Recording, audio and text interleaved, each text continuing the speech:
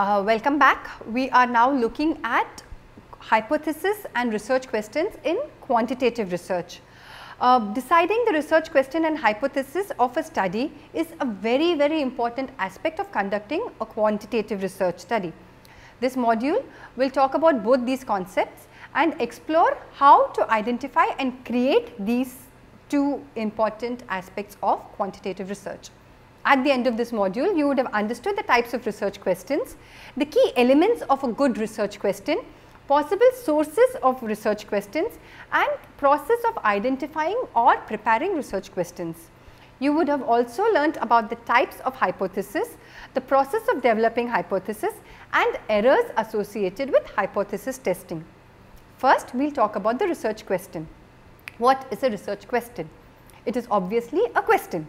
It is a very carefully worded question that addresses an aspect or a concept of the research. It is a key element of the study because it defines the main purpose or direction of the research. Defining this idea in terms of a testable research question is an essential aspect of the research. You might know what you are looking at in your head, but you should be able to clearly put this out in the form of a question which can then be tested. Okay, that is the research question. Quantitative research questions usually explore relationships between variables in the research study. The focus of a research question should be on answering the following questions. What are you trying to find through this research? What are the questions for which you seek answers? What is the geographic area for your research? Where will your sample come from? What is your time frame? How long are you going to take to complete this research? The answers to these questions will help you frame your research question. For example, one research question could be, what is the extent of burnout among counsellors involved in HIV/AIDS counselling in Mumbai? So, you have your geographic area, you have your question in terms of what is it focusing on, the magnitude of burnout amongst counsellors and your geographic area. Second example, do supervisory practices help counsellors involved in HIV/AIDS counselling in Mumbai cope with burnout? This deals with the understanding of relationship between supervisory practices and coping capacities of counsellors working in the field of HIV/AIDS again in Mumbai. So, your geographic area is once again covered. Now, these are two examples of research questions. Where do you get these research questions from? You do not just sit and make them up. You identify research questions from a number of different sources. For example, practical experience. When you are working in the field in practical situations, you might find your research questions emerging from there. They might be things that you want to see answers to. They might be phenomena that you are observing that you would like to understand and explore. Real life work situations are an excellent source of identifying research questions. Research questions can come from literature review. Like you learnt earlier, a literature review involves a critical appraisal of concerned literature on a topic.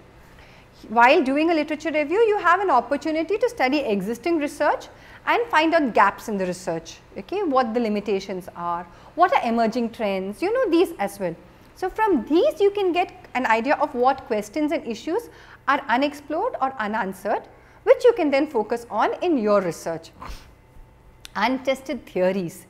Sometimes researchers give you further scope for research, or there are untested theories that you know. These are a good source of research questions as well. You can use existing theories to test their applicability in different situations otherwise. Okay? So, untested theories, or alternatively use theories that are already existing and have been tested, but they have been tested in certain situations. So, you test it in other different situations. Brainstorming with colleagues, friends, faculty can also give you a very good idea on developing and refining research questions. So, or you can do this last. Once you have done the first three things, then you can brainstorm. How do you brainstorm? First, make a list of possible questions that you can use that are related to your area of interest. Then narrow it down to 3 or 4 questions. Then read additional information on each of these to explore if anybody has investigated them before, and if so, what were the results found. You need some amount of literature. So, you do not want a question that has never been looked at, so you have nothing about it, nor do you want something that has been researched so much as nothing to find out. and then based on your readings, refine the questions and finalize them. It is not necessary that your research have just one research question, you can have 2 or 3 research questions. Okay. Now, what are the 3 types of research questions? There are 3 main types of research questions, each of which will tell you more about the kind of study you are doing. One is a descriptive question. These look at descriptions of issues or situations. They normally have only one variable, and the direction is not specified in these studies. For example, your question would be, what percentage of low income children complete primary schooling? So, there is no comparison of variable, there is only one variable, right. Explanatory questions which explore a particular issue or a phenomena and involve 2 or more variables. For example, is there a relationship between maternal education and children's school completion? Here you are only looking at, is there a relationship, not what the relationship is about, because you are only exploring. And in explanatory questions, you would look at what is the relationship. For example, does smoking cause lung cancer? To what extent? Or even the previous question, what is the relationship between maternal education and the extent to which children complete school? Okay. The type of question you ask will determine the type of study and will then relate to the material that you will use for your study. Now you have an idea of what a research question is and the types of research questions and from where you can source your research question. But what is a good research question? A good research question should be significant in that it should make a contribution to knowledge or it should address a gap in existing knowledge. It must be feasible. You cannot have a question which is very good but impractical to do. Feasible for you, it might be feasible for somebody else, but it needs to be feasible for you if you want to do it. So, your resources such as the time you have, the money you have, the number of subjects you can look at, the personnel you have, if you are carrying it out at a master's level or at a PhD level, your resources are going to be limited. So, you might want to focus on a small thing and then later take it out in the field when you are working and look at it at a larger extent. Okay. You need to also take into account whether it is possible to manipulate the desired variables the way you want to do so. Okay. Then the research question must be clear, concise and grounded in updated theoretical or empirical knowledge. So, it cannot be floating in the air, it must be grounded in theory or knowledge. Your research question also must be ethically sound. You cannot conduct a research that will cause potential harm to respondents. If you are looking at child abuse and you are looking at specifically at child sexual abuse, unless you can provide counseling for the children whom you are interviewing, you should not do it, because by asking them questions you are going to create discomfort in their minds and you are not addressing that. Then though your research question may be sound in every other way, it is ethically wrong. So, you cannot do it. Okay. So, you need to make sure that you are not causing any harm to your respondents. How do you write a good research question? First, very obviously, a research question is a question, it is not a statement. Second, it must be very specific. Third, it must be practical and it must be conducive to research, that is empirical investigation. The question must relate one variable to another, unless it is a descriptive study where you have only one variable. It must mention the sample population covered. It should be interesting. It should be based on a thorough literature review. It should be well articulated and all the terms should be defined clearly. You could frame it in a novel, different manner. You can think outside the box to do so. Do not have too many variables in your research questions, because then you will not be able to find the answers to it. So, 2 variables, 3 variables, fine. 6 variables, no, don't do that. It should be objective, should avoid value judgment. So, you can say that the higher the income, the better the education. But you should not say that the quality of education, you cannot have a judgment to it, you are just stating facts, right. You cannot say that people who have high income are the ones who will go in for good education. So, here you are giving your value judgment. Okay. So, you say, is income linked to, when you are framing it as a question, you say, is income linked to education? So, that is a non-judgmental way of framing it. You just say, is income linked to education? So, that gives you a research question which is non-judgmental. What is a hypothesis? Now, we are coming to the hypothesis, because research questions lead you to hypothesis. Okay? A hypothesis is a statement that helps answer a research question, that explains the relationship between two or more variables. So, when you are saying that income of the family, does the income of the family relate to the education of the children, is your research question. Then your hypothesis could be income of the family has an impact on the level of education of the children. Okay, that could be your hypothesis. Okay, you state it in advance of the study and you test it during the study. Your hypothesis will help you keep the study focused. It will enable the interpretation of the results against an established framework, because your hypothesis provides a framework for your entire research. Your hypothesis will come from theory. Okay. It will include the independent variable and the dependent variable, the predicted outcome and the population of the study.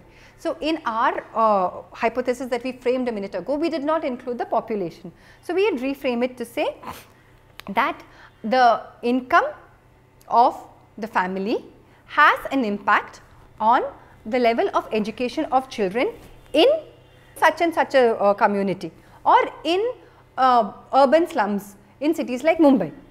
Okay, so you define where your study sample or population is going to come from.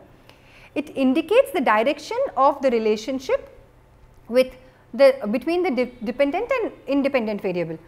You can frame it to say the higher the income, the more the likelihood of higher levels of education, in which case you are saying that income and education are positively linked, okay, are in direct proportion, for example.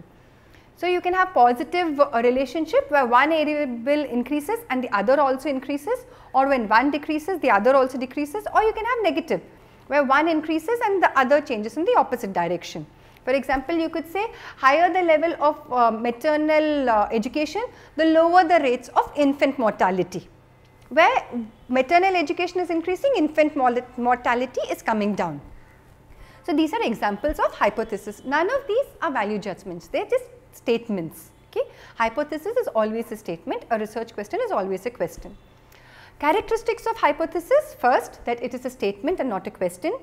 2, it is not a moral or ethical statement, but it is a testable statement. Okay? 3, it is stated prior to conducting the study. 4, it predicts relationship between 2 or more variables. 5, it can be tested and either verified or falsified. So, your hypothesis will either be verified or it is declared false. 6, you cannot keep it too general or too specific, it must be very clear and crisp. Okay? If you make it too specific, you might not have enough information to validate it or reject it. Okay? You must state it in clear and ambiguous terms like we did in the examples. 7, it is derived from theory. 8, it, like we mentioned earlier, it shows relationship between 2 or more variables. How does the hypothesis come from? Theory is a starting point. You develop a hypothesis, then you collect data or you observe, and you either confirm or reject your hypothesis. So, it is a cyclic process, as you can see in the figure. There are 2 types of hypothesis. Okay? There is a null what is known as the null hypothesis or the statistical hypothesis, which says that there is no relationship between 2 or more variables. For example, you can state that there is no relationship between teacher training and student performance. Or you have the alternative hypothesis, which is known as scientific hypothesis, which is the opposite of the null hypothesis. You get this when the null hypothesis is rejected. For example, if we say there is no relationship between teacher training and student performance, then our hypothesis could be, if there is an increase in teacher training programs, then there is an increase in student performance. So, these are alternatives. It's usually stated in if-then statement. Conclusion of a quantitative study is usually expressed in terms of the null hypothesis. A study can either conclude that the null hypothesis was rejected in favor of the alternative hypothesis, or that the null hypothesis was not rejected. It is important for you to realize that just because a null hypothesis was not rejected does not mean it was true. It just means that in the particular context, there is not enough evidence to reject a null hypothesis. Now that you have understood the two types of hypothesis, you need to learn about the two types of errors. Both the errors are associated with these two types of hypothesis. Type 1 error occurs when null hypothesis is wrongly rejected. For example, in our earlier example, when we were talking about teacher training and student performance, we defined our null hypothesis as there is no relationship between teacher training and student performance. Let us suppose that our study result demonstrated that teacher training did not influence student performance. In this case, the null hypothesis cannot be rejected, right, because it is saying that it does not influence student performance. If you still rejected it, what you are doing is a type 1 error. Type 2 error occurs when the null hypothesis is not rejected even when it is false. Again, using the same teacher training example, let us suppose that the alternative hypothesis is true and that increased teacher training does actually lead to an increase in student performance. This means that the null hypothesis is rejected in favor of the alternate hypothesis. But if we state here that the null hypothesis is not rejected, then we are committing a type 2 error. A hypothesis is a very essential and important aspect of the research study because it responds to the research question. When you are stating a hypothesis in advance, you are connecting your study with existing research and you are also providing a framework for interpreting the results of your study within the context of existing research. If your study gives a hypothesis or shows that a hypothesis is false, it is still a valuable contribution to knowledge. It does not mean your study has failed. You have shown that the hypothesis is false, which also contributes to knowledge. Thus, we have explained and we have learnt what a hypothesis is and what a research question is and why these are so important in quantitative research. To summarize, quantitative research questions explore relationships between two or more variables that you have taken in the research study. Research questions are identified through practical experience, literature review, untested theories or using tested theories in new situations and also through brainstorming sessions. Research questions have to be significant, feasible, clear and ethical. Okay. A hypothesis is a statement that explains relationships between two or more variables. It answers your research question. It is derived from theory. A hypothesis is either confirmed or rejected based on an analysis of the data collected. The hypothesis usually indicates the direction of association or relationship between independent and dependent variables. This association or relationship can be either positive or negative. There are two types of hypothesis, null hypothesis and alternative hypothesis, and there are two types of errors associated with hypothesis testing. Type 1 error, which happens when null hypothesis is wrongly rejected, and type 2 errors, which happen when null hypothesis is not rejected even when it is false.